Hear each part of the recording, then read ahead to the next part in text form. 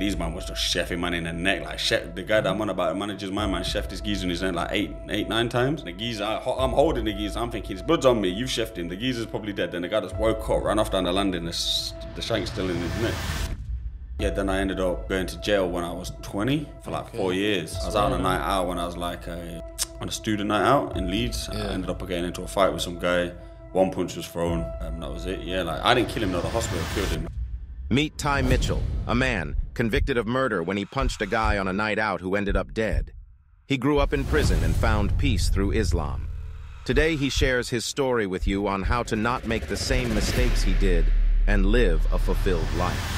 You just have to just put your ego aside and think about your family and think about your future and stuff, because it can really change your life. One punch can change your life and their life, do you know what I mean? So just think twice, man, before you get into these things. Just walk off, man. I wish I'd have walked off at the time. Even if it was putting it on me, if I'd have come back then, I'd just walked off. But obviously I was a lot younger and insecure then, so it's different.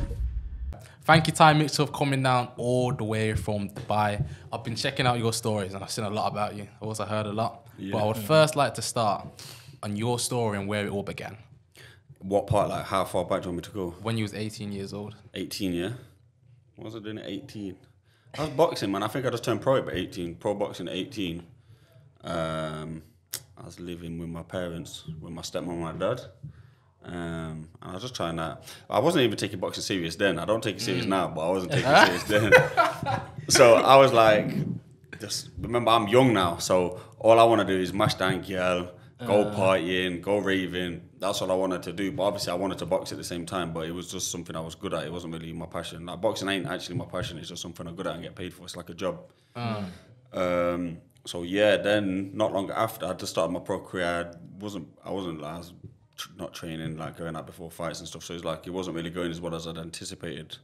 But yeah, then I ended up going to jail when I was 20 for like 4 years. So that, whoa. 4 years? 4 years. And what was that?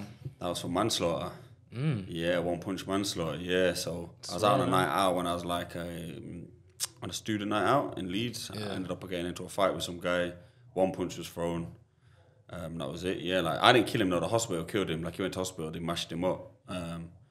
Yeah, so but they saying if you never put him in hospital, you wouldn't have been. Do you know what I mean? He wouldn't have died in it. So basically, that's what happened. The hospital got sued, found guilty because they killed him. The cause of death was them, not me. Okay. But they're saying if you never put him in hospital in the first place, it wouldn't have happened. So yeah, that's still kind of a piss take though. Yeah, but looking back on it, like, you have to take responsibility. At the time, I was a bit annoyed, thinking, like, if I never killed him, they're going to charge me for it. They charged me with murder, not even manslaughter. So they charged you with murder? Yeah, murder, I've seen that, you know, because I've typed in your name and I was like, oh, charged for murder. Yeah. And he goes, what, murder? And then I heard it was manslaughter. That's what I was thinking. Yeah, no, it was manslaughter, but I got charged with murder. They offered me manslaughter before the trial. I said no. So they said, run a murder trial. I said, let's do it. So I ran a murder trial. I got found guilty of manslaughter. Yeah. But yeah, at the time I was thinking, look, why are you charging me with that if I never killed him, etc. But looking back at it in hindsight, it was a small price to pay. Like, okay, I served 4 years in jail, but I came home. He never. Do you get it? So like, you have to take his family into consideration. They wanted justice. They want me in jail for the rest of their life. So as I grew up and I understood stuff a lot more and was more mature about things, I was like, I'm glad I got the sentence I did, and I'm glad I went to jail because look, I didn't have to. I should have walked away in it. It was both at fault. We both was arguing with each other. We both came at each other at the same time. But you have to just take ownership when you get older. To get it, someone's lost their son, a brother. Do you know what I mean? So in comparison, what's that? It's like for a little 4 years out of my life, he's lost his. Do you get it? So it's a bit of a piss take with the justice system, but at the same time, as I think it was fair. Yeah. So yeah, that was a big that shaped my life in a lot of ways. So then obviously put my boxing career on hold. I was never really allowed to box pro since, because my license was so long. I had a license for 6.5 years, 7 years when I came out. So I only came off license actually a couple of years ago.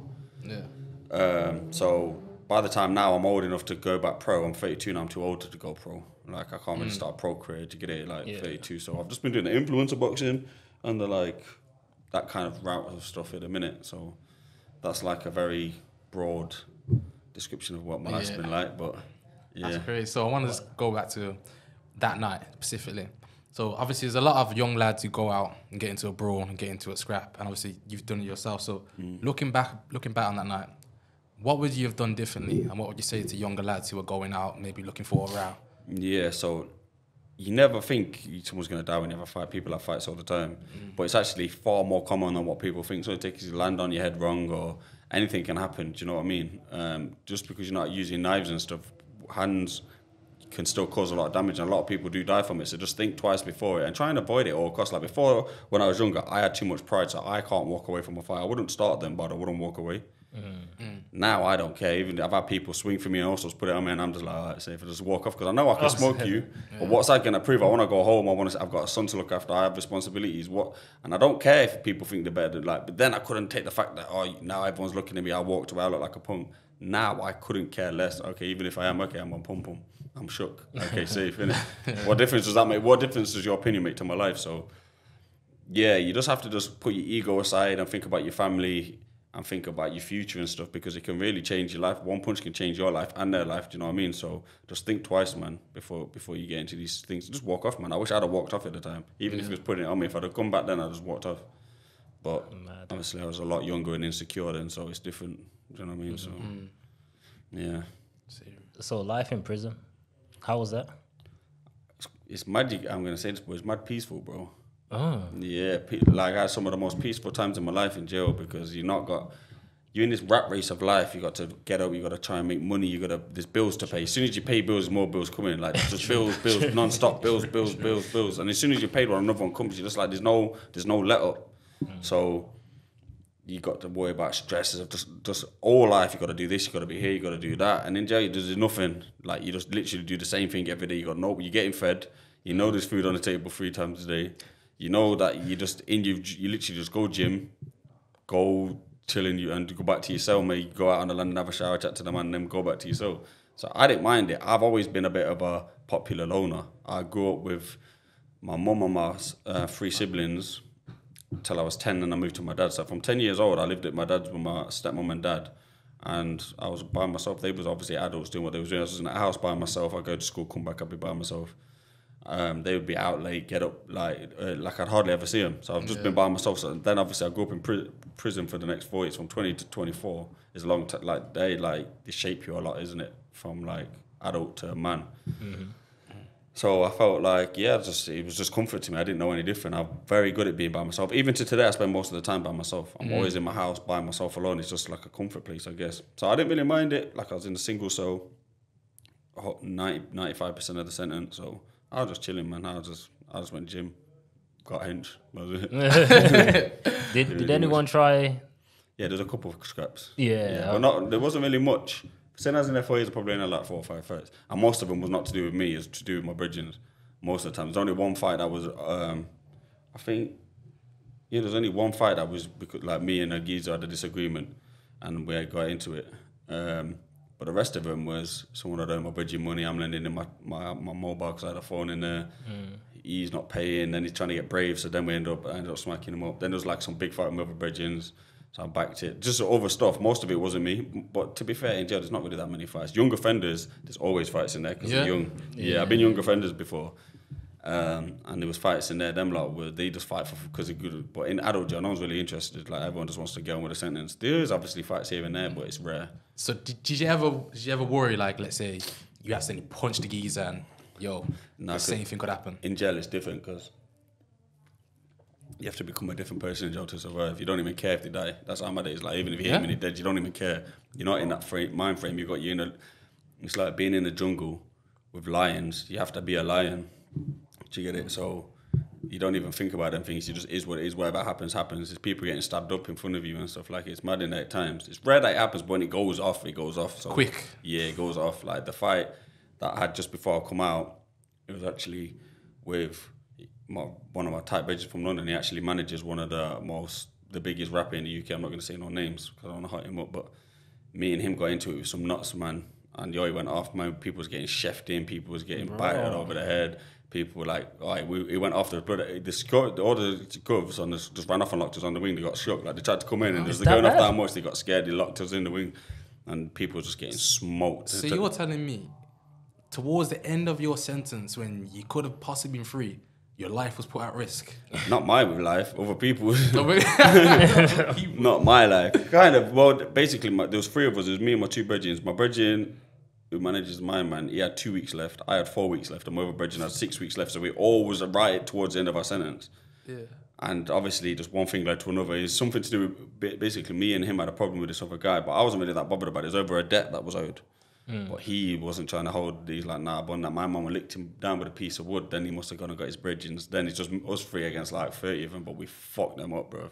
We battered them. But these man are shit. I'm not really on this stabbing thing unless it's like last resort. I don't really get into it. That's not my thing.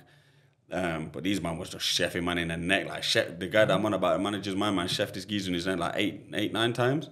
And the geezer, I'm holding the geezer. I'm thinking, his blood's on me. You've chefed him. The geezer's probably dead. Then the guy just woke up, ran off down the landing. The shank's still in his neck.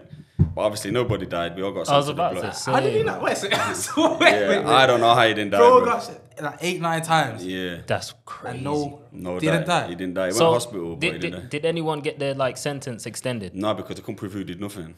They can't prove no one. And did everybody anything. just kept. No one snitched. So they only put me and the other guy in the block. Everyone else, just some people got moved wings and stuff, and then that was it. Like I got out from the block. He got out from the block before me, and that was it. And now I wrote, and I see him all the time. We're still my dog to this day. Yeah. So yeah, it's mad. That's mad. That was the maddest one. Have you watched the raid? They watched the raid with the fighting in the block and No. Literally, like there was like there's 3 levels, and it was like I was fighting on one level, he was fighting on another, my other bedroom's fighting down there, but it's like we're all outnumbered, but it was mad. It sounds like a movie, bro. Because the picture I got in my head is literally a movie, and the fact that you've just like reinforced the movie, like the layers and that, prison they got floors. So you're telling me you're just banging bare man out, just left, anyone right. that's coming out smoking them. I think I took a piece of batter from someone and licked him down with it. But for the most part, I was just letting his hands go. But it only probably was lasting like 5 minutes. But like you can imagine 5 minutes in that situation seems long. Yeah. But it's good. But it was mad. People were chasing people with hot water with sugar, and it was just all mad. Yeah, it was just going from one thing to another. Hot water and sugar. Yes, they put scalding water in like a pot, and they put sugar in it. So when they fling it on you, it sticks to your face and burns your face, scissors your face. Yeah. Or what they'll do is they'll get like a toothbrush that they snap the end off, and then they'll get like 2 razors and then melt it and put the 2 razors in. The reason they put 2 is because they can't stitch it then. If there's one slash, they'll stitch it. But say if there's 2 close together, they can't stitch it. So that's why they do the 2 razor thing. So you have to mind out, That's jail life, bro. Yeah, man said you only had 4 years in there. Imagine if you had like another 10. Yeah, but you know what it is, in them real long jails, it hardly ever goes off. Because they're all in there for years and years, and I know what some of them ain't getting out, so they got nothing to lose, so they don't even cause trouble with each other.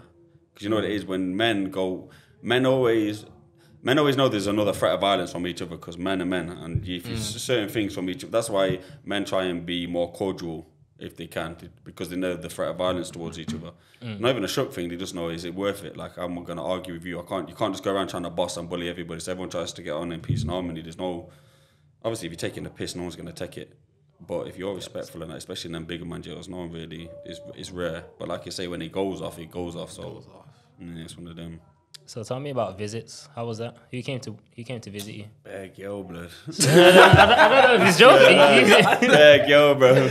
Obviously, my family was always consistent. So my family, my tight dogs, they always come through the whole time. But I had a phone in it. I always had phones and that. So I was just messaging. These times it was Facebook. We didn't have Instagram and Snapchat and all these things. So I'm just on Facebook, just chatting to Beg. Yeah, some I've never even met. They're all just coming up on visits and. That's weird. That's coming like high tide. Yeah, just like I'm just saying, oh, come check, man, and that. I'll be chatting to them on the phone, and I'll be texting them this and that. We're talking, and then just get. That's all I used to do. That was my little thing, just to try and pass the day. I used to just say I'm in a jail like a guy. Thinking if I'm in jail, I get you to see me like a game. And that's what I used to do, just get Beg. Yeah. Sometimes I get 2 girls to come together, and that's no way. All right, brighter note.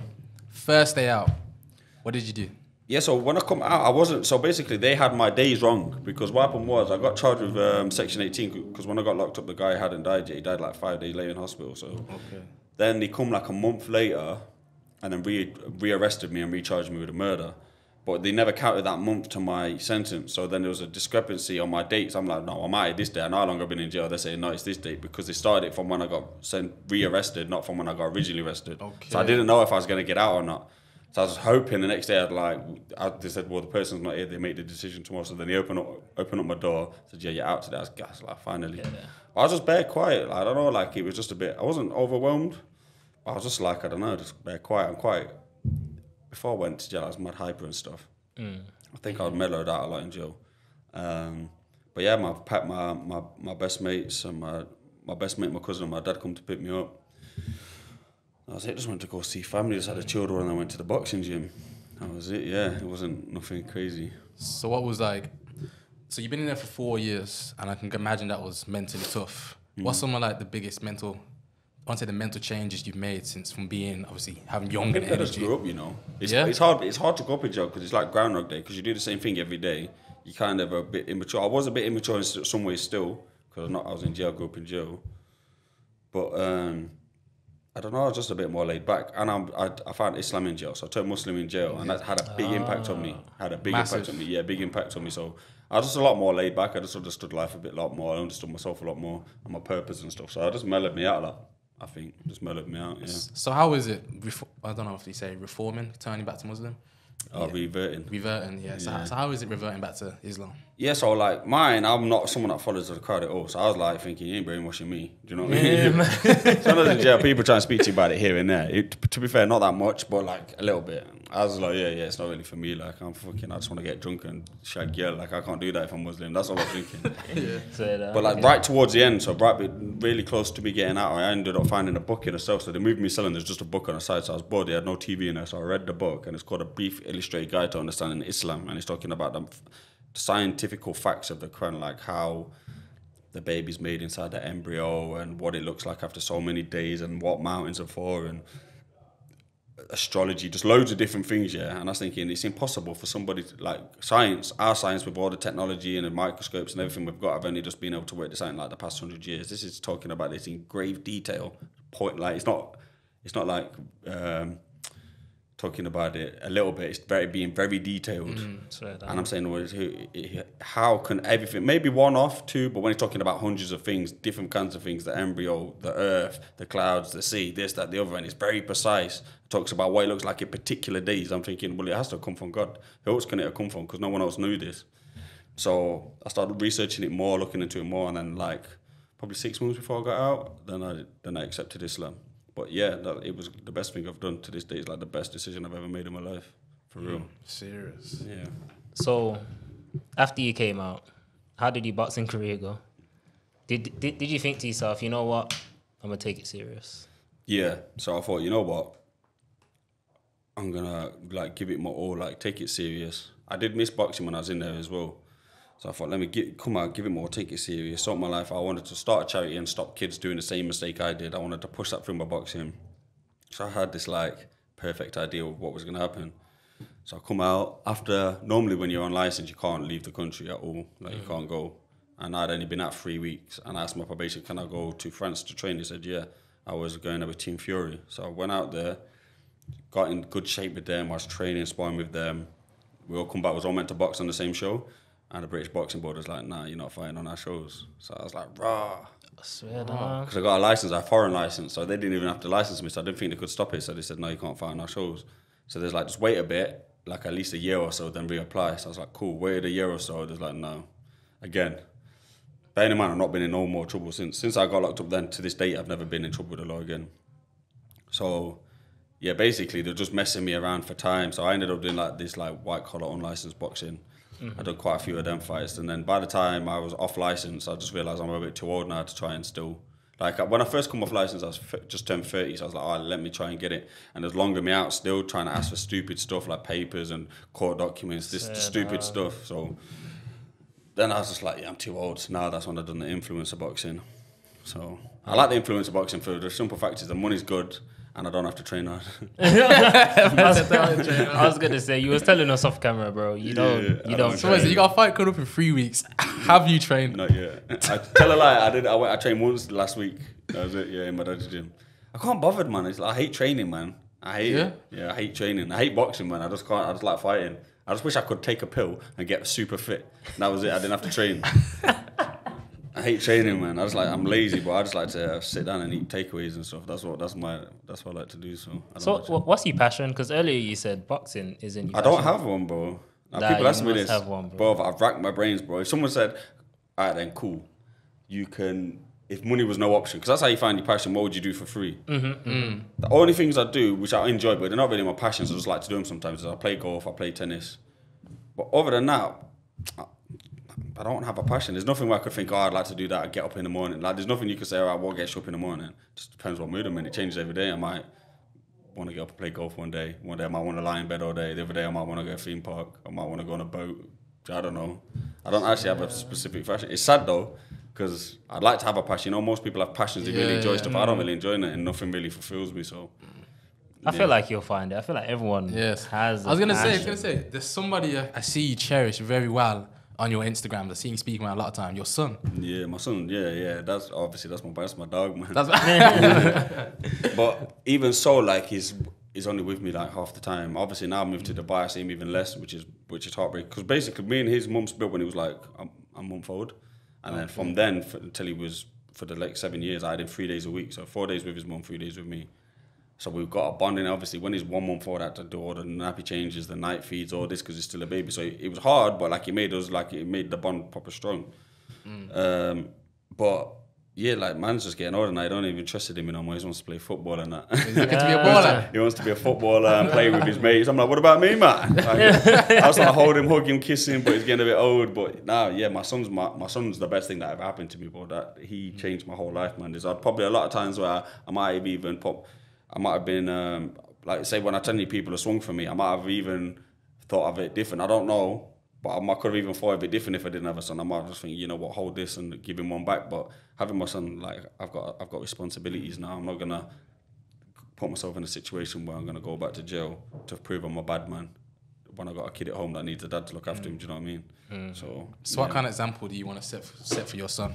Yeah, I just want him to be a good kid, man. Luckily, man, I'm like he's such a nice kid. Like he does not misbehave at all. The most he does is sometimes he'll like answer back, but like why? That's about the most he does. Like he doesn't.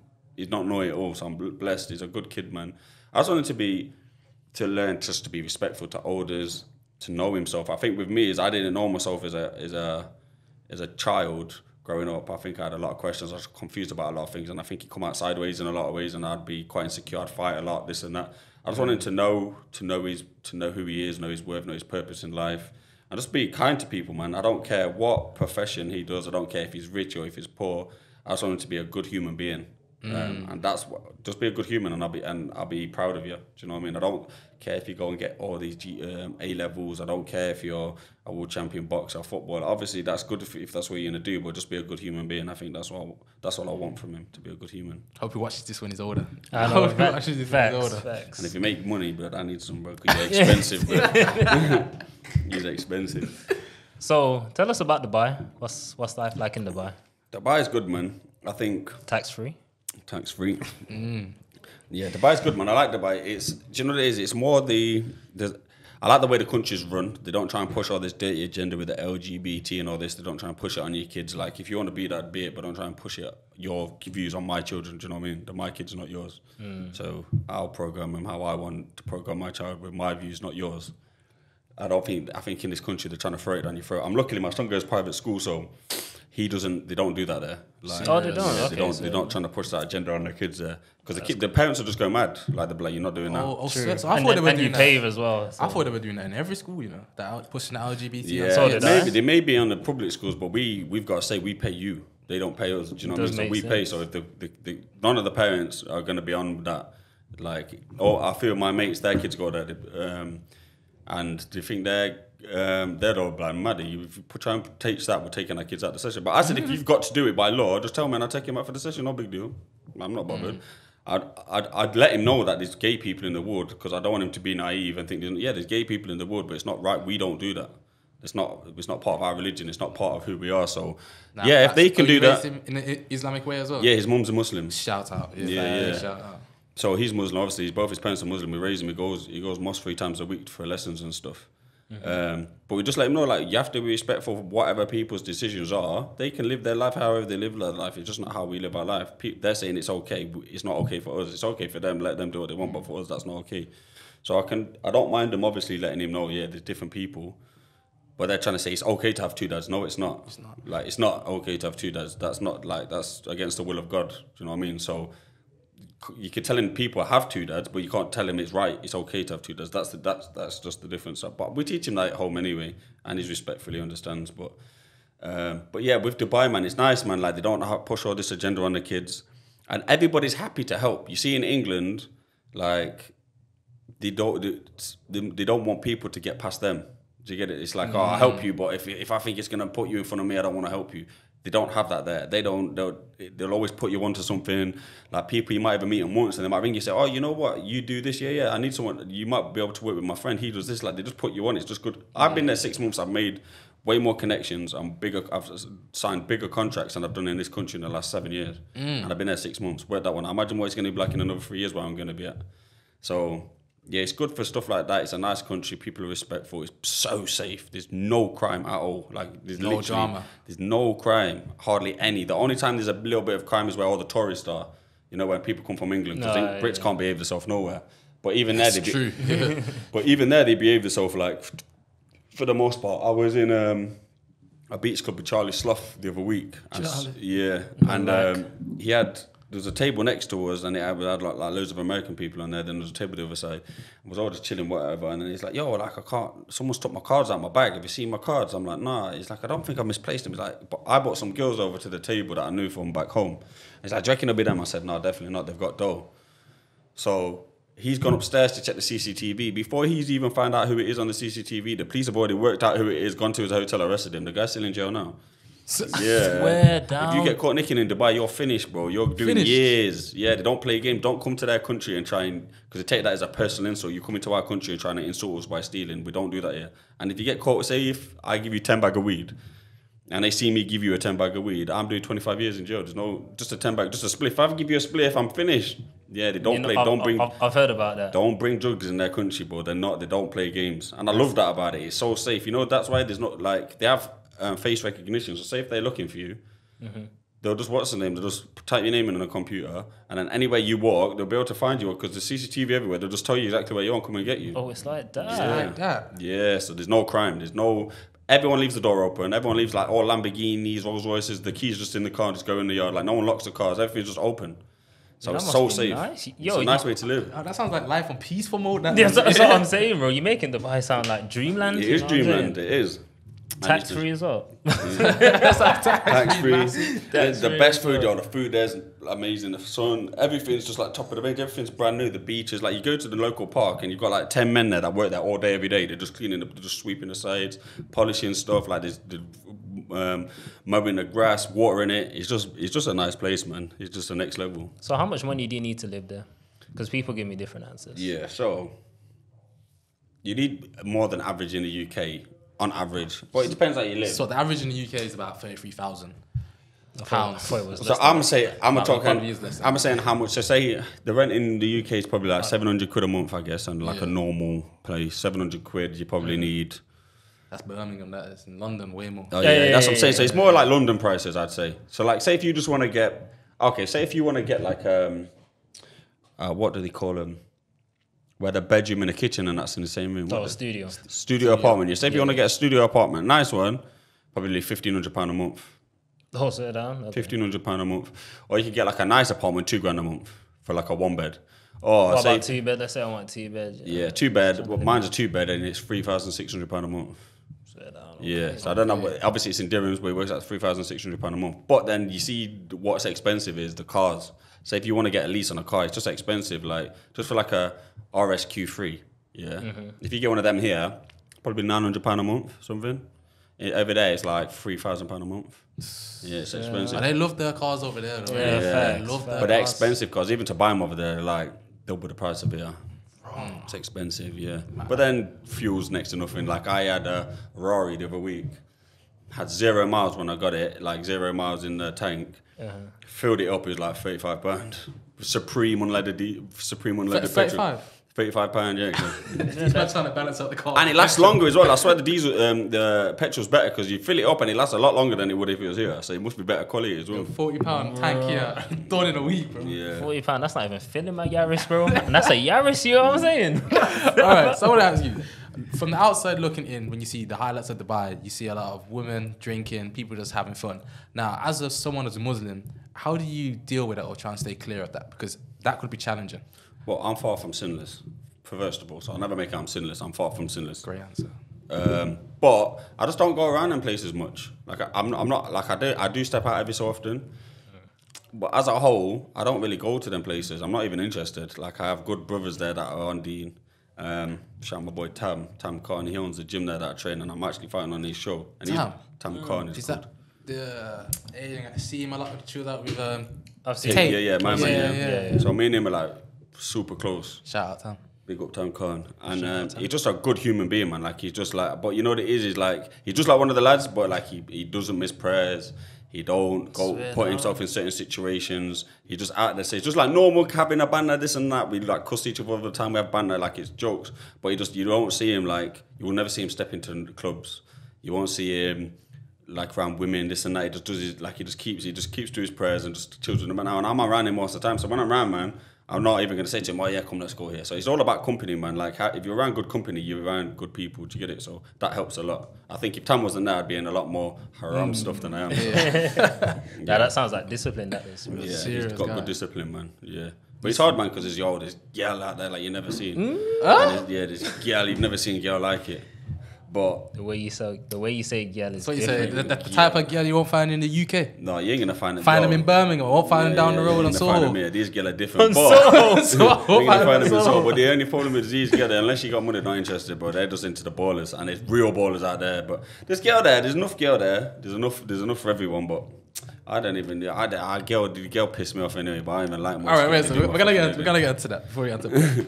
As a UK tourist, someone is going to go to Dubai, and it's bare girl. What would you say to them?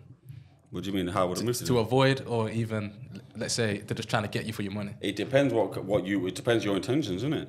If you're there to go there, most men that go to Dubai, they want to go there down to lick down girl anyway. They're not going down there to wife anything. So they're there, innit? Just show them a lifestyle that you don't even have to give it them. Just pretend you've got something in it, and they just free up the hoes, bro. Yeah. We call it. There's a brass, then there's a brass. So a brass is a prostitute. Should I tell you straight? And then a brass is a girl. She's not. She don't claim she's a prostitute. But if you let her on your table, you give her this, you take her for food, this and that. She's gonna give you a pump. So she's still a prostitute. You get it? So there's a brass and a brass, and Dubai is full of brasses. Full of brass. Yeah. I listened to. I don't know if you heard about Sadia Psychology. Sadia Speaks. Oh yeah. And she was saying Dubai is the last place on earth you would go to find a wife, a woman who you would take serious. Yeah. Do you believe that?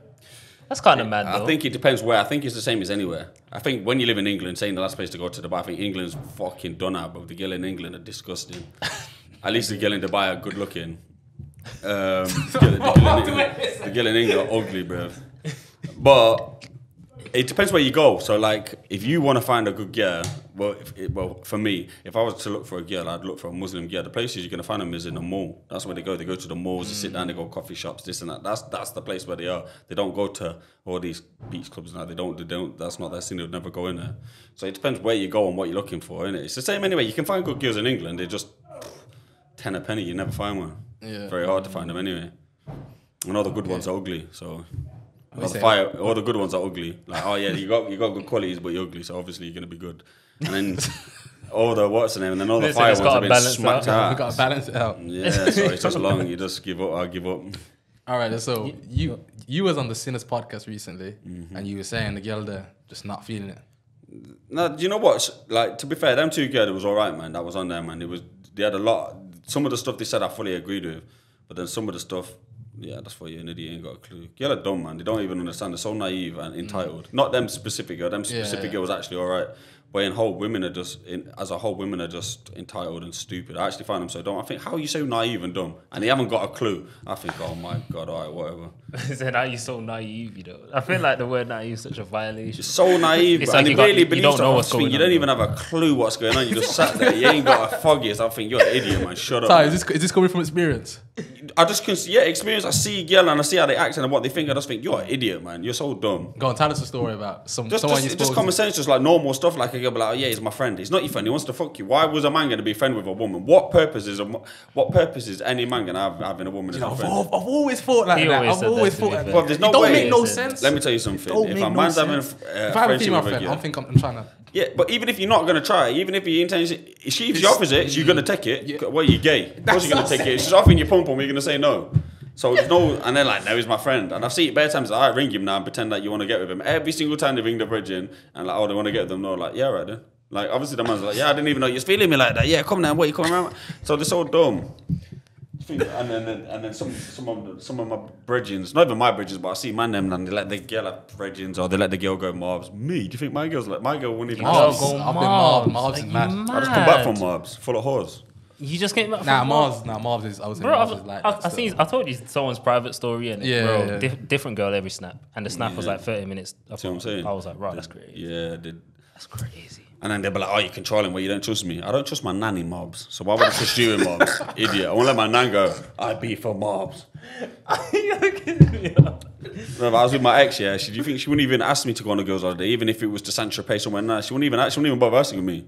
Oh, you controlling? No, I'm just not an idiot. I know what happens on girls' holidays, you're whores. No, not us. That's just the girls you know. No, you're all whores, every single one of you. And or if you're not, one of your friends is a whore. There's no way you're getting a group of girls and none of them are whores in this day and age. There's always that even one, if and that one's an influence. There's normally one that's good. The rest of them are whores. That's normally what happens. But even if there's one, she's bringing man back. So what? Even if my girl was not doing nothing, do you think I'm going to let my girl go on tables with her? Because if her friends are going on tables, that means my girl. So that means the next man's paying for my girl. Are you mad? I pay for my girl, not next man. Nah, bro, not me. You shouldn't even want to go to them places anyway. If your girl wants to go to them places, it's a red flag. What do you want to go there for and get your booty out and shake it in front of all these men then? True, that's a red flag. That's disgusting, bro. You know what? Speaking of paying though, you said you signed a contract when you landed in Dubai, or more contracts. What do you actually do apart from boxing? So my contracts are for sponsorships for my boxing. Okay. Yeah, so the sponsorships. So obviously I promote stuff on my social media. I promote stuff when I fight. I've just started a crypto. Not crypto. I've just started a. Mine's gone blank. Trading platform. I've not launched it yet, so I'm trying to push everyone to my Telegram before I show them exactly how I make dough. Because a lot of people always ask me how I make money, but I make money online anyway. I've just not really posted. I've just been doing it like on a low key thing, but. I'm going to start really pushing it, so my link's in my bio on my Insta, so if anyone wants to, what's the name, work it, get to know how I do it, then click the link to my free Telegram group and I'll show you. What's the Insta, bro? Say it. Ty Mitchell Official. Nice. Yeah, so Ty Mitchell Official, yeah. So, as an influence boxer, is there anyone specific you would like to fight? Yeah, Idris Virgo, I don't like him, bro. The guy who's always in the Love Island comments. Yeah, he's an idiot, bro. Can't stand him. It's from these ends as well, originally. It's from Birmingham? Yeah, originally, yeah. Say so, yeah, your people then, bro. I said, your people. I don't know who this guy is, I'll be honest. What's the beef? What's the beef with Idris? I just don't like him. He's a bully, bro. So, like, you see, one thing I done was when I came over to this side of boxing, I said, look, I don't want to fight the other boxers, yeah, because there's other boxers in there. I said, I don't want to fight the other boxers or people that can box. I don't want to fight these YouTubers. That's bullying. I'm not a bully. I'm not going to come over and start pulling. I don't think they'll fight you anyway, bro. Yeah. They wouldn't. But even so, I'm not going to call them out and embarrass myself. But he's come over now. He's undefeated as a pro. 12-0 as a pro. Come to this influencer boxing. I was trying to call out these YouTubers. I'm like, bro, you're a bitch, man. You're a bully, bro. But I'm calling him out. He didn't want no part of it with the same weight, everything. He didn't want no part of it. So I've had to hound him down as pressure him. Now he's accepted. Now he's saying he'll fight me.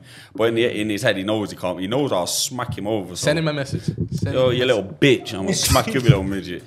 He knows anyway. I sent him bare message, bare podcast. I've just hounded him down till he's to the point where my dad runs the security for all the shows. Yeah. And my dad seen him, he FaceTimed me and then put him on FaceTime. So I said, yo, he's saying, hey, you little bitch. But luckily I was in Gambia doing some charity work. And I couldn't swear because the orphans was there. But I was like, so I'm trying to walk over and I'm like, yo, what are you saying, hey, little bitch? But I couldn't, you know what I mean? So he got off lightly. I was going to send for him. But I was on live with him literally just yesterday on TikTok sending for him. So I've made him. I've screen recorded. I've made him accept it on live, and I posted it on my Insta earlier. So yeah. So what? So besides Idris, the guy was he on Love Island? He was on Love Island. He got kicked out after like a week because everyone thought. That's what I'm saying. How is he still? His name still around? Because he just comments on everything. He spams all accounts non-stop. That's all it is. He's irrelevant. Active. All right. Would you ever fight someone the likes of KSI? Logan Paul. Yeah, I'd fight these because these lot can actually box a little bit. You think KSI can box? You think KSI can box? Compared to like these other YouTubers that haven't got a clue, like KSI actually knows what he's doing a little bit. Do you know what I mean? He's not like he's not rubbish. He knows how to box. Do you know what I mean? Whether or not he's a great boxer, none of them are. Otherwise they'd be world champion pros. and I'd get good money for it. But it wouldn't be. I wouldn't feel like I was bullying if I did it. And also, he bullies other people. He's way better than say Swarms, and he battered Swarms. I wouldn't even feel sorry beating him up. But these lot would never fight me for 2 reasons. One, because I'd smoke him, and 2, I'm not a big enough profile. So they're thinking it's lose. You're a nobody, and you'll beat me. It's not going to do nothing for him.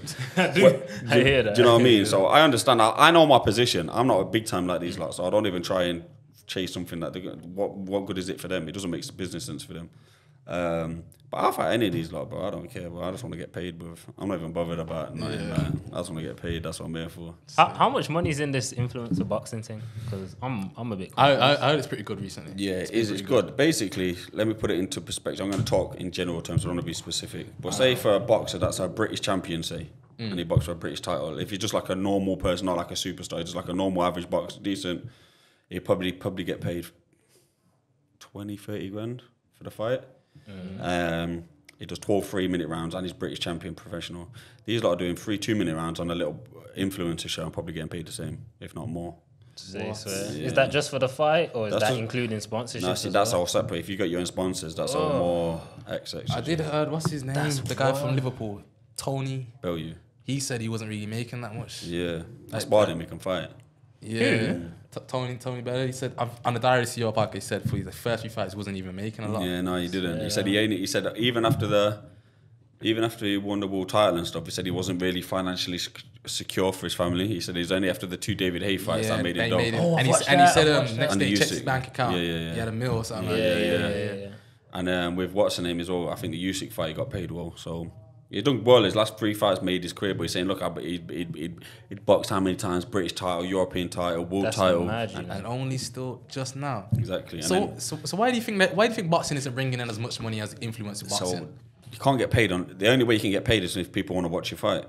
And obviously people want to watch him fight, but there's no way like the YouTubers and these like. There's got so much more revenue that they bring to the boxing because they've got so many more fans. Like most boxers, I've only got like, I've probably had 100k followers, over 100k followers for like over a year, and I don't even box really to get it. And these most British champions have probably got 50k followers. Do you know what I mean? So it's just all about being out there. You have to learn. One thing I learned from years ago is that boxing has nothing to do with how good you are, it's to do with how well known you are.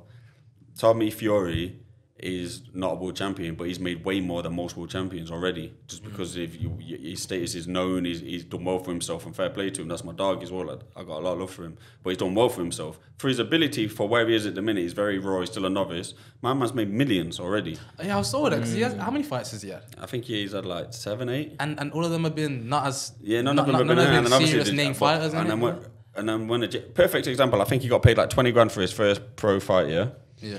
Which is big money anyway. For most people get like 2 grand, so you already got like a big purse. I think you probably got about probably 15 grand. Not sure, but it wouldn't have been more than 20. Was this before Love Island? This is before Love Island. So he boxed like a journeyman, 4-rounder, and then what's the name? He come out after Love Island, boxed another journeyman, same level, everything, got paid 300 bags. Just see what I'm saying? So just from being known, you get a big difference. Do you know what I mean? So the Fury name, Love Island, Molly May. See what I'm saying? Them lot have smashed it, bro. Fair play to them. They come out of Love Island. No, I don't think anyone's come out of Love Island and made as much as them two. They've really stayed together as well. Stayed together. They've just had a baby. Had a baby as well. Yeah. Nah, they did well. Clear. And what did Molly May get?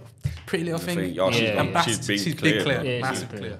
Yeah, so fair play to them, man. So I'm happy for them. But that's what it is with boxing. It's to do with how well known you are, who wants to see you fight. You can be the best in the world. I know some fighters that are sick, but no one knows them. They don't get paid. They fight, they've got world titles, but because they're not big personalities and they just box and that's it. They can have all the world titles. If you're not a big name, you're not a big name. So what advice would you give to the younger boxers then? What would you say to them to basically increase their profile, get more knowledge? You have to be relevant. And it's hard because it's hard to be relevant in this day and age without being cringy and trying to just copy other people. It's hard to be original in this day and age because everybody's online. Everybody's got their own narrative. Everyone's got their own, what they're trying to do, their own niche. So it's hard to try and be, it's hard to stand out and be original. So it's hard, but you have to do something to be out there. You have to get your name out there one way or another. You just have to just try and be relevant. The more relevant you are, the more you're going to get paid. Simple as that. Whether you're good or not. If you're relevant and people want to see you fight, you'll get paid. It's funny because I remember hearing rumours that Swarms got paid like 50 bags for that fight with KSI. That fight with KSI on that last minute thing? I don't know how true that is. I don't know. But I was just That's thinking, not bad though. 50 grand for a first fight, 3 minutes. And he wasn't on like a 2-week notice as well. Bro, he didn't even last long in that fight. That's not even around. Even that Pineda guy as well. He was. Oh yeah, he was whack. I was actually there that time still. Was you? Not worth it.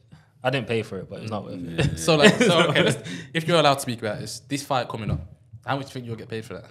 I ain't got a clue. Imagine this, yeah. This is how much I love Tam, yeah. This is how close we are, yeah. Yeah. I've not even asked him. I just said, he just told me, he said, this is how much love he's got for man, yeah. He said, look, I'm putting a show, he wasn't going to put a show on, he goes, I'm going to put a show on your main event, and he goes, I'm going to raise your profile from doing this in Dubai with all the influencers, that when you go on Misfits next, they have to pay you more. Because they're going to raise your profile. So that's a love, innit? And so I'm doing it, I'd have just done it anyway, but I know he'll pay me right.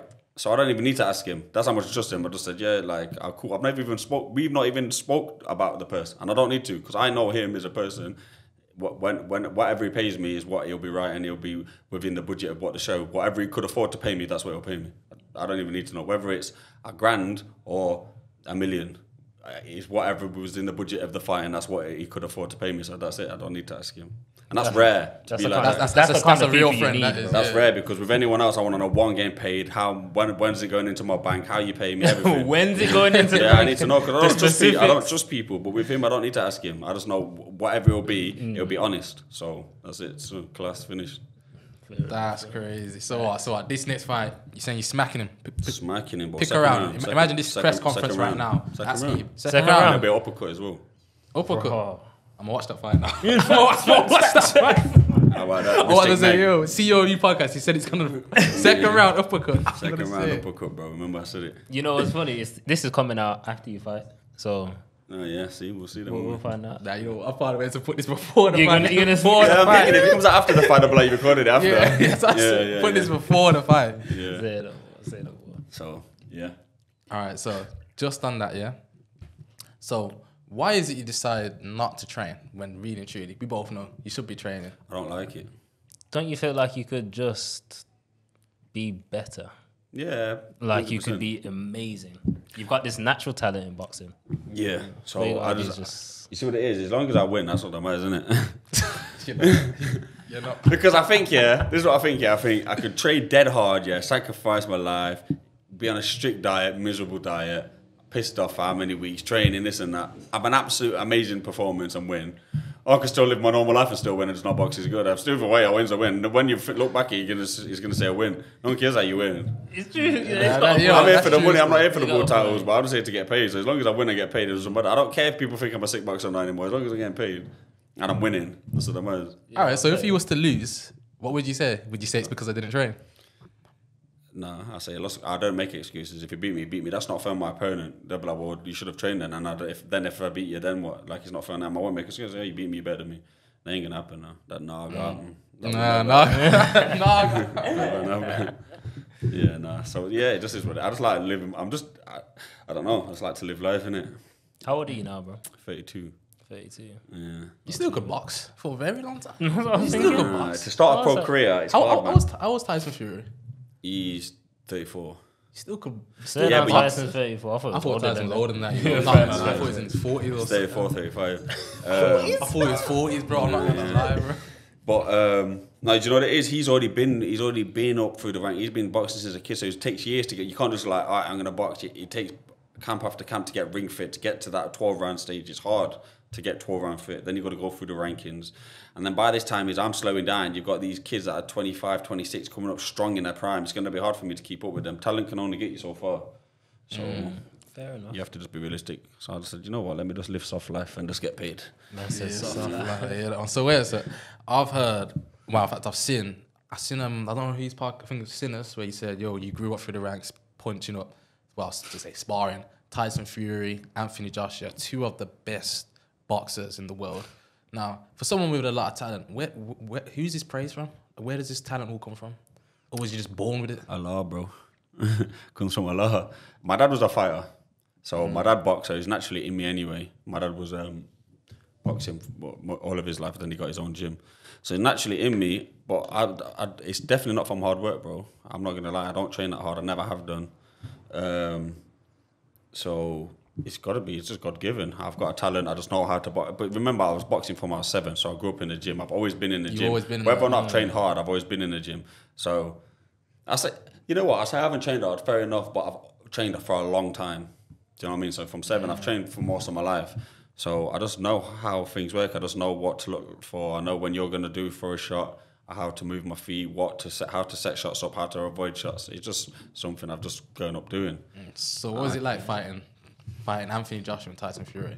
Because those are the 2 of the best. Sure. One of the best. One of the best. Wow, one of the best. Do you know what it is? I've sparred Tyson for years, so it's just like, and he's my mate. Like me and him are like actually good friends. Oh, so Shout out Gypsy King. That's my dog. So most of the time I go see him, I will just chill at his yard. We don't all train. We never hardly spar anymore. I've not sparred him properly for years. I think we did some body sparring a couple of years ago, but it just was what it was. Remember when I was sparring him, he wasn't punching as hard then as he was now. So I know when I've got to spar him again for the Usyk fight, he's going to be punching a lot harder. But before he's more of a hit and a mover. He could definitely hit. Like, don't get me wrong, he still hurt when he caught me. That's what I thought. Because how tall is that? 6 foot. 6'9", yeah. That's a big man's punch. That is, and he's heavy as well. Yeah, no, he can punch, but no, like since he's been with Sugar Hill and he dropped and he sits down on his shots and rips them in. Now he's punching like the rest of them.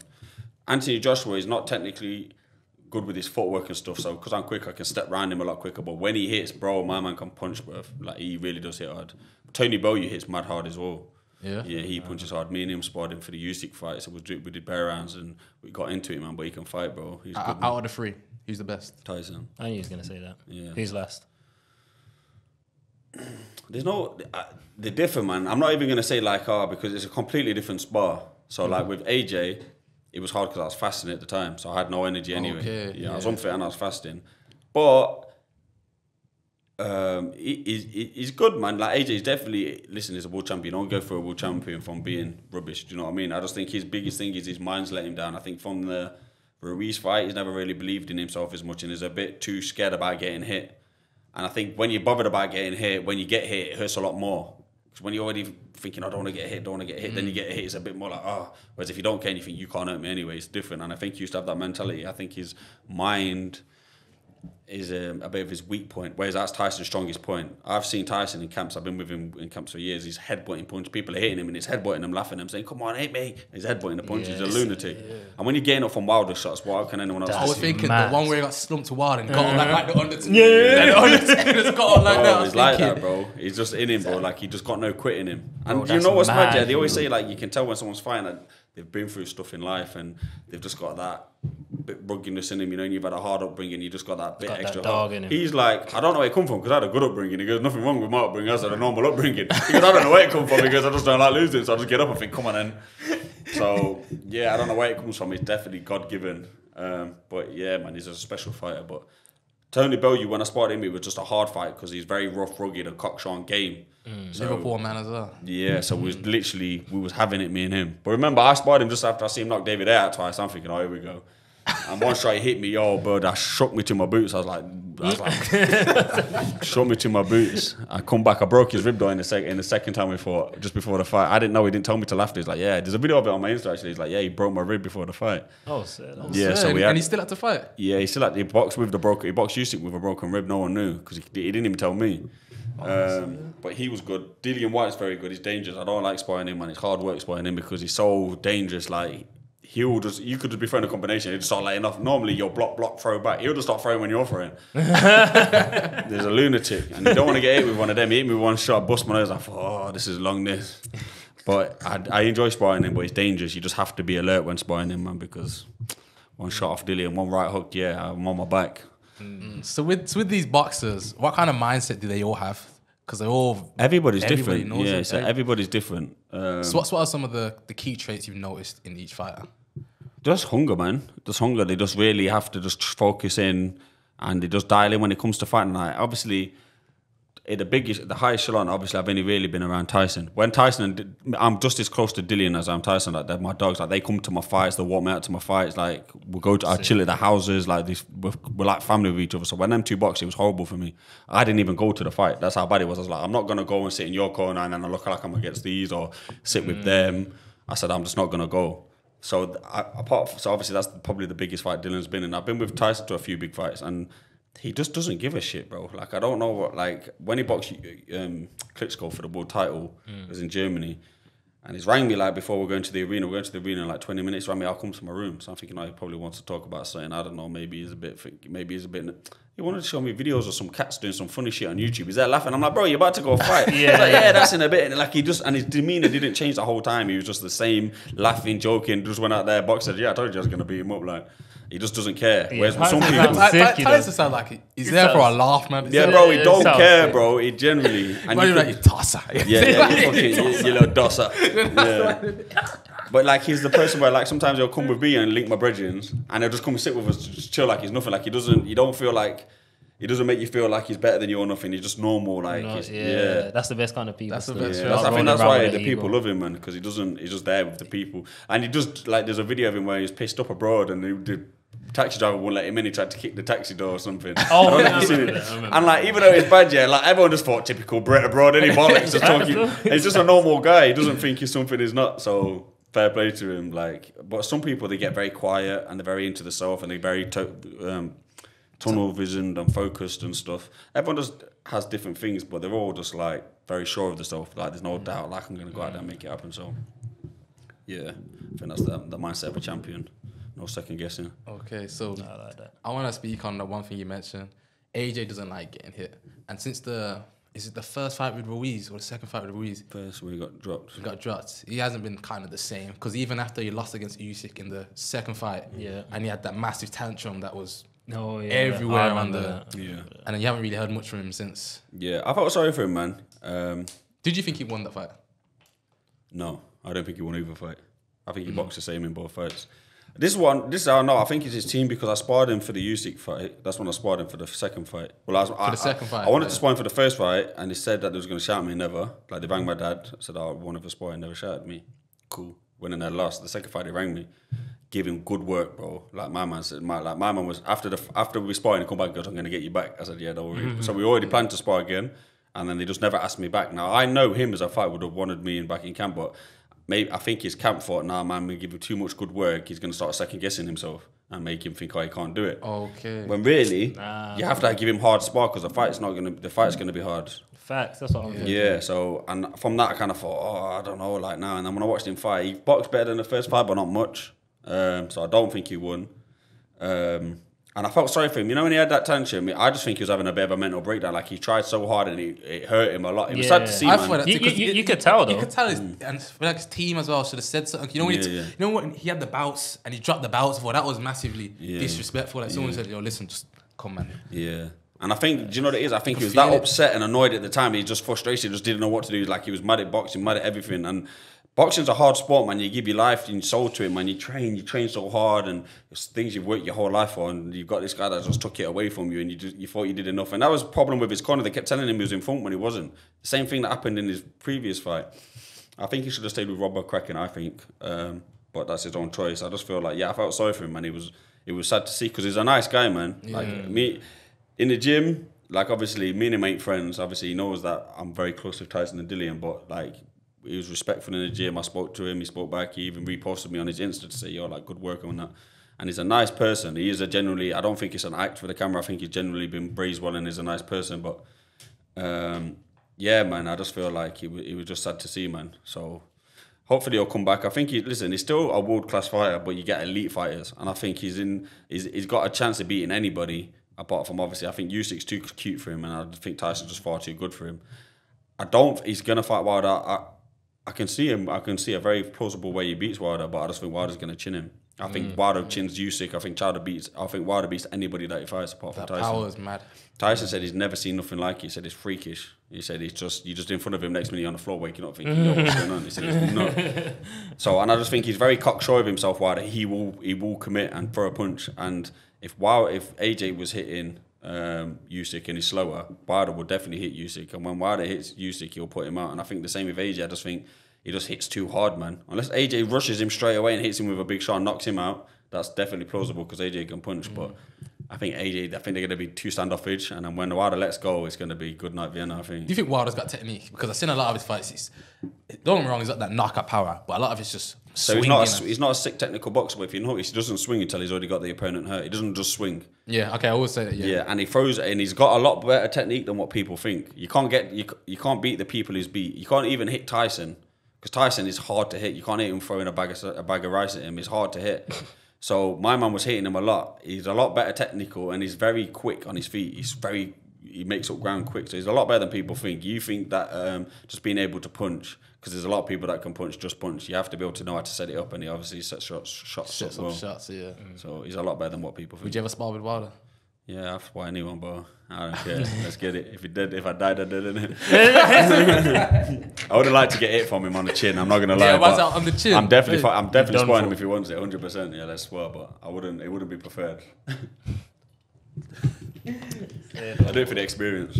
To say I've done it. That's for the experience. Yeah, that's why I didn't drop me anyway. I'm bad, man. I don't know if these lot have ever dropped me. That's a good thing. So that's my thing. Never been dropped. That's a serious ball. I've been hurt. I've been wobbled a few times, but I never dropped. Go on. He's wobbled. Yeah, he's wobbled you. You think you wobbled me, bell you. I got in cold, like he'd done a round with someone else, then I've got in, and then they started around, just whoom. I ran right to my finger, I went like this. When you're right, I went, yeah, just started, I was fuming, and I started coming at him, trying to get it back, and then it was a spar after that, I really got him back, but yeah, no, he wobbled me, man, shook me to my boots, and Huey Fury's also done the same thing in France one time, shook me, he didn't even know he'd done it though. I was like, oh, did you see me? Huey Fury. Who's that? Tyson's cousin. Oh, his cousin. Hit me, boom. Like, and I just like, I was like, it wasn't like a wobble, but I kind of stepped back, like, but they didn't even notice it, so I started coming forward for shots, trying to blend it. But they're the two people that have wobbled me. But I've been hurt. I've been hurt quite a few times. Like, they've all hurt me. Like, they've all caught me, and I've been thinking, like, I don't want to get hit with that again. If you get hit with too many of them, you're gonna go over. Dillian's hurt me a few times. Tyson's hurt me. They've all hurt me, but yeah, I ain't been dropped, so that's my claim to fame. All right, I'm like 4 weights below them. So. 4 weights, but I was thinking like they're like massive heavyweights. So huge. How do you think? Because I've seen this with a lot of fighters, especially in UFC. How does being knocked out affect a man? I've never been knocked out. I can tell you. Now, what I was saying, even just being around boxers who have been knocked out and the comeback. Before. I think everybody's different. Some people that get knocked out, then they get so scared of getting knocked out, they keep thinking about it, and it makes them like a bit gun shy. They don't gun ho where they don't really throw shots because they don't want to miss and then get knocked out. Some fighters, it doesn't affect them. It makes them more hungry. Think right now, you're definitely getting it. You know what I mean? Serious. Yeah. Fair enough. I was just gonna ask before we close it off. I want to know about you like upbringing before 18, because I seen a podcast and I was like, oh, I didn't know you were. You said you had a single mom at one point. Yeah. And she was on benefits. Yeah. So how was that? Yeah. So I grew up in a I won't say a posh area, but a nice area. I grew up in a village in the country, in like a countryside of Derby. So it's nice. Everyone was just like normal. Most people had 2 parents that went to work, come back, just a normal. And it was nice. It was very safe, nice upbringing. But I live with I got an older sister, older brother, me, and then a little brother. So there's us 4 in the house with my mum, and we'd see my dad over weekend and stuff. But like it was just us 4. She didn't work. She had 4 kids, and one of them was a lot younger. She's on benefits. So it was broke. Like we didn't have like compared to everyone else. Like it was tough. Like a lot of the time the electric cards would run out. We'd have to like press the emergency. That would run out. Then we'd have to use the gas cooker to try and heat up the house or for some light. Better times we'd run out of milk, this and that. But we had good grandparents. Our grandparents live a mile away. They'd always come and drop off food and stuff like that if we needed it. But it was hard, man. Like you don't really realise at the time because you're a kid. But yeah, it was definitely broke. But everything's perspective, though. I say he was broke, yeah, as a kid. I was broke compared to the other people, but everything's perspective. So now I just come back from Gambia, and I was out there in the villages feeding these people that literally just live in the desert with like mud huts and stuff. I was living like an absolute king growing up compared to them. So everything is perspective. But as a whole, in English terms, compared to most people that was living around, we was broke.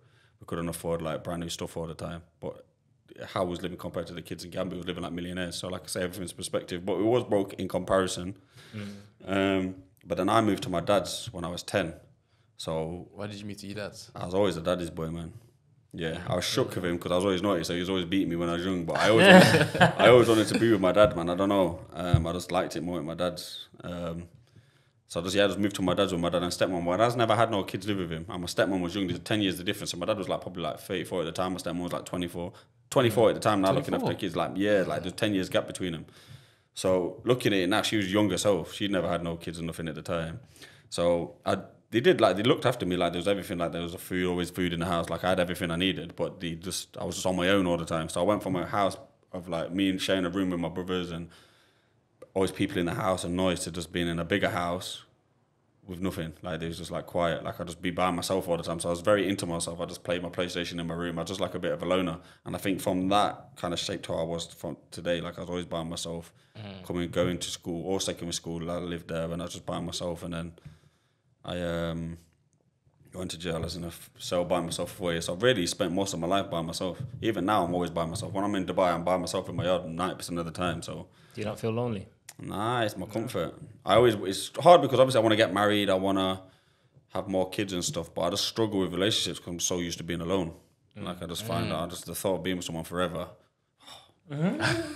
Long, man. But Do you ever like speak to them about that? Like, there are times I might need my space.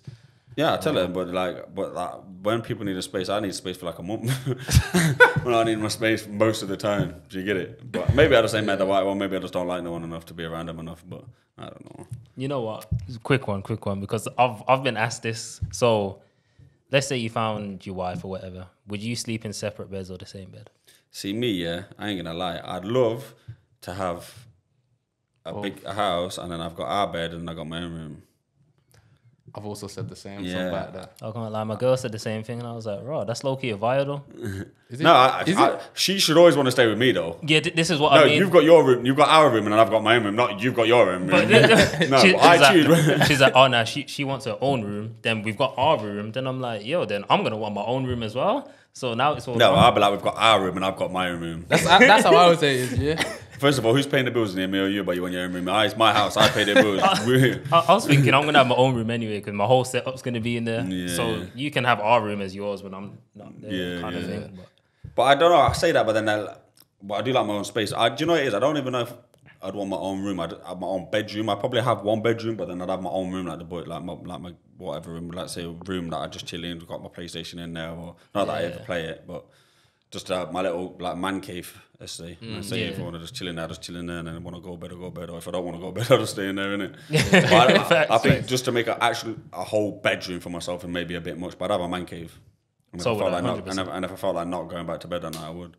But 100%. Yeah, I think it's healthy, man. I think it's healthy. Serious. Especially if you got like 3 or 4 wives like I'm going to have and be sick. Yeah.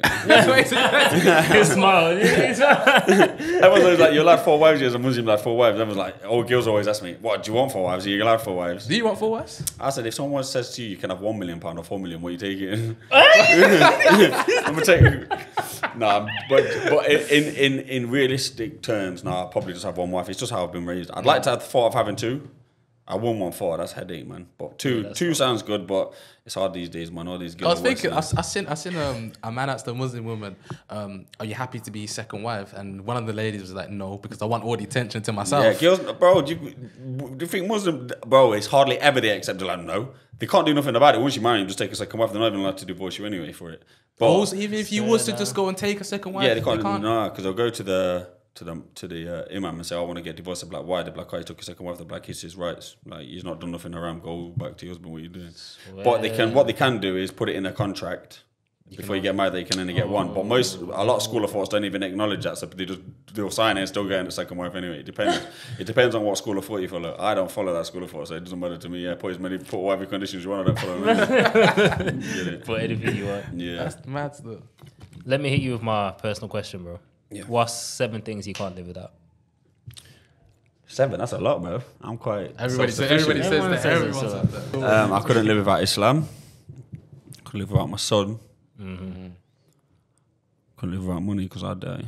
I say I couldn't live without my family, but they're gonna die at some point. Like my parents, my grandparents. Like I'm very, very close. My grandparents are like my best friends. Like I'm very, very close to them. I see them all the time. You said you just come from seeing them as well. What was that? And that's my other granddad. But I see my mum's mum and dad. I see them. So before I moved away, I'd go there like 4 times a week, like minimum. I'm always there. Like I was there yesterday. I was there the day before. I'm always there. I say I can't live without them, but I'm gonna have to at some point if I don't die first. So, Islam, my son, money. 4 more. I can't think of 4. Well, I can't live without that. I can live without a lot, man. Because money buys a lot, innit? Like comfort, stuff like that. True. Purpose, but that comes from religion anyway, though. I guess everybody needs to be loved.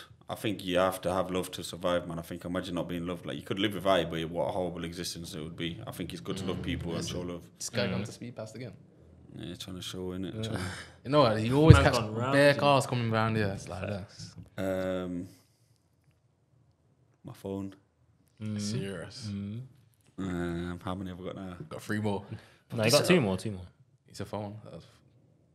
I'm sure you said love as well. Yeah, look. Oh, yeah, 5. Food.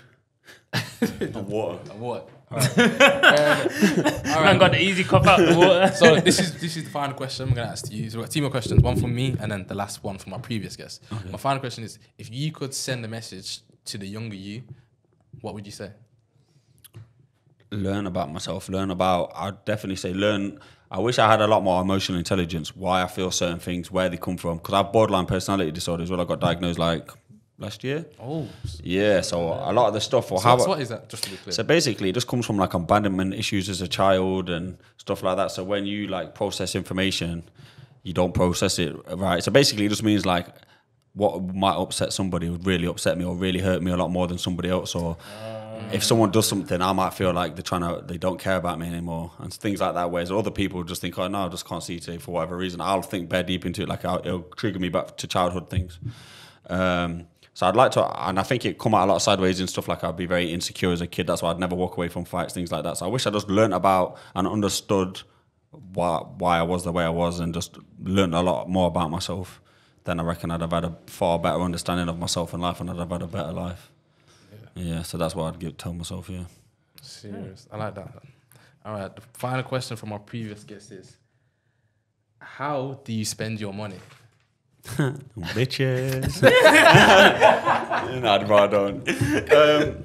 What do I spend it on? Life, bro. Bills, bro. Bills. I spend my money on bills, bro. I swear to God, bills do not stop. That's bills and food. I spend most of my money on bills and food because I don't cook, so I eat out all day, every day. I've done for the past, 7 years. How much money you spend on takeout? Oh, I don't know. I don't even want to know. 20K? I don't even know. I don't want to know, bro. It's a lot because I eat out 3 times a day, so we'll do the maths. Oh, just eating out. That's a I breakfast, lunch, and dinner's on Uber Eats. You know what I'm saying? Everything, bro. I don't cook. What they got over there? Is it Uber Eats over there as well? They got Uber Eats, Kareem, InstaShop. InstaShop, you just buy you can just order like a pot of pop and a chocolate bar from the shop. On InstaShop, it's called. Oh, It's InstaShop. and they just come to your house and drop it off, That's whether it's lit. bottles of water, whatever you need. Like What's the superstores like? They got superstores over there like that? yeah, they got spinnies and stuff like that. It's good, man. Way better than the UK. They've always got them freshly squeezed orange juice things. They've got like different kinds of healthy options, pastas or whatever you need. And they've got like cake, everything you want. They've got, bro. It's a different world. Everything you need, they've got. That's it. And I could see you in Dubai. You got that same glow. Tris came, man. Yeah, all of them, man, come glowing, man. Yeah. I'm just like, yo, this ain't UK somewhere. That's UK, son. Yeah, no, it's nice out there, man. But Ty, I'd like to thank you very much, man. Thanks for having me on, man. Thank I you enjoyed very it. much, man. Bro. Serious Appreciate podcast. Cool.